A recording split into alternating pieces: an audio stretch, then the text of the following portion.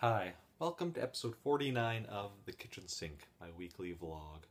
I am Eric J. Barkman, and this Sunday is March 2nd, and you know what that means.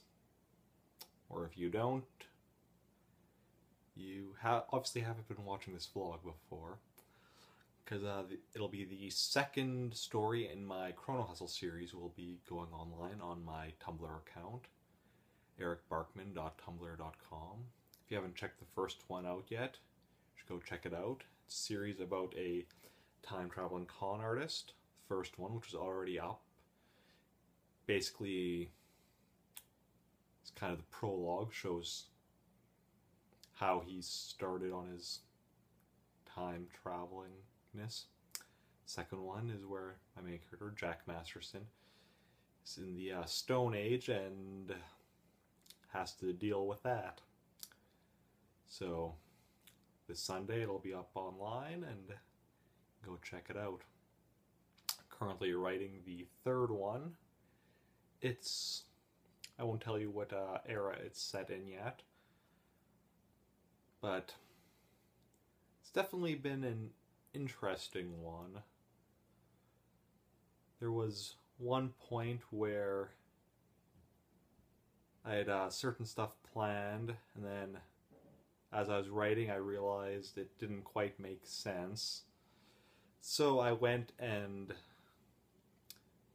had to do it differently, which initially was kind of messing me up, but then I ended up actually coming up with something even better. Now, I'm not one to try and include deep messages and meanings in my stories. I like to have fun with them, but sometimes, like this instance, I find I do start including more serious topics, which you'll have to wait until April 2nd to see. But beyond my own stuff, go over to the MCU side of things, Marvel Cinematic Universe. Guardians of the Galaxy trailer was finally shown.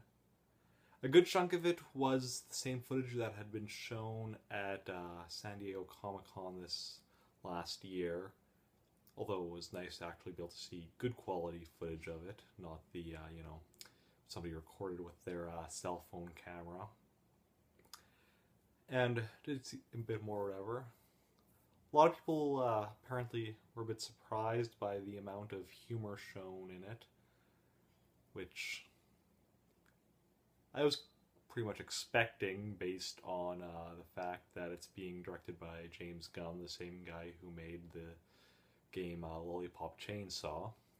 Humor does seem to suit the movie, though. I mean, you have a gun-wielding talking raccoon and an angry space ant. Yeah, a bit of humor is definitely expected. Fortunately, we still have to wait till August before we get that movie coming out. But sooner, though, is Captain America the Winter Soldier in April, on the 4th. Starting to get some more TV spots for that one, including the most recent one that seems to indicate that Nick Fury is going to die in the movie. Now, the fact that this is being shown in a TV spot means that it's most likely a red herring, as if they were actually going to kill him, that seems like the kind of thing they'd want to, keep hush-hush. But we'll have to wait and see how that goes. That's about it for today. If you have anything to say, mention in the comments down below. Thumbs the video up if you like it. Thumbs it down if you don't. And subscribing would be great. And have fun.